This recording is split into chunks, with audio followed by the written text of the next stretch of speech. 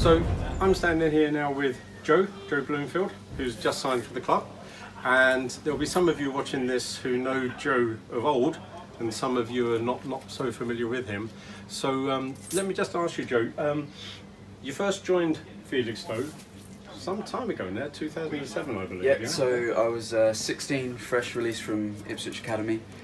So my first step into men's football as a 16-year-old boy this big. Yeah. So I played for 2 years whilst I was at sixth form, and then for a further 3 years whilst I was studying at university. Outside of term time, would come back in Christmas holidays, Easter holidays. How did that work? Because you were studying at Warwick, I believe. I was at Warwick, so obviously famously university students get a little bit of time off. Yeah. So during those periods I would do pre-season here and start the season. Okay. And come back at Christmas for a month and Easter at month as well. Right. So I usually got the first bit of the FA Cup, little run as well. Right, and then busy Christmas period and Easter. So managed to play some games for the 3 years during university. Yeah. And then when you finish at university, correct me if I'm wrong, but you were travelling around the country a bit with work? So after I graduated with work commitments, I was living in different parts of the country.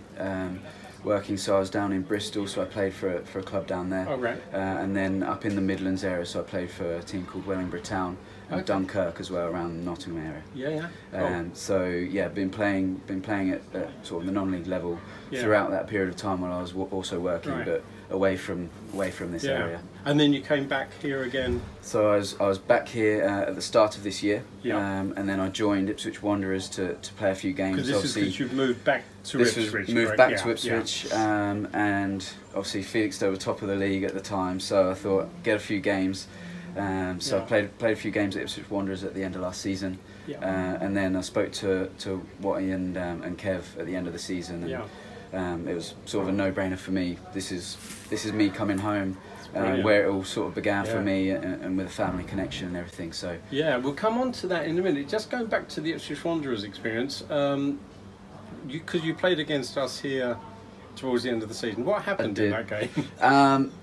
Well, so it was 0-0. We were obviously the underdogs, and it was about 70 minutes in, and unfortunately I saw red. Bit overexcited coming home. I don't know. First game against Felixstowe, being back here. I don't think it was a sending off personally, but to be honest, I saw that. It was my first. It was my first ever, so I wasn't too happy. But it happens. Going on to this kind of family connection thing here. Now, obviously, your brothers Danny and Matt. Danny played for Felixstowe, didn't he? Yep. Danny was at Felixstowe until he was picked up by Norwich at 18. Yep. And Matt was at Ipswich and then off to Wickham. Yep, where he still is now. He still is, so he's been there for I think 14 years now. Yeah, it's something like 440 appearances or something. Yeah. So he's signed another 2 years. So he's recently moved back to Felixstowe. So maybe we'll catch him down here at some point. Yeah, that would be nice. But he's got 2 years at Wickham, which is great. And because it's not just yourself and your two brothers, but it's your dad, Steve. My dad as well. Yeah. So what was Steve's connection with Felixstowe? Yeah. So that was back when it was Walton. Yeah. So my dad was manager here. Oh, that was a number of years ago when Danny was playing. And he was manager here with Jack Ainsley and Stuart Ainsley's dad. George. And then Watty was of course playing at that stage. So there's a whole connection that goes back. So yeah, as a family and sort of a Felixstowe community, we've been heavily involved with the club. And there's a couple of players that we have here at the moment who you'll remember as well from your first spell with Felixstowe. Milo and Geordie. And Dan Davis as well was here. I think that's probably it. But I know a couple of the other lads as well from football and being round and about.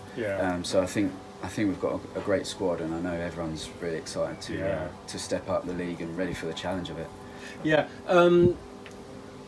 The position you're in at the moment is that you're living in Ipswich and you're working in Cambridge, and obviously you've got some travelling to do for the club as well. That doesn't pose a problem for you, does it? No, so I'm obviously used to commuting into Cambridge every day. And obviously I thought about this before deciding to sign, looked at the league and everything. So I've got a good relationship at work. I'll be able to sort out when we've got midweek games and everything. I'll be able to to work around that. So I'm not fazed by that at all. That's cool. Good. And it's just a couple of weeks. So 3rd of July pre-season training starts, doesn't it? Yeah. So we've got another week and a bit. Week and a bit, yeah. So yeah, I've been doing my own running, obviously. Have you? Yeah, good man. No one wants to be last place going into pre-season, so I've been doing my own running, ready for next Tuesday, and then the pre-season fixtures will be coming thick and fast before kick-off in August. Yeah. Just a couple of questions before we finish. Are England going to win the World Cup? Of course. You have to say yes. You have to say no. We'll be there or thereabouts. Okay. And final question: in all the different teams that you played for, who would you say is maybe the strongest or the best player you played with, or even against? I'd probably instantly go back to my Ipswich days because.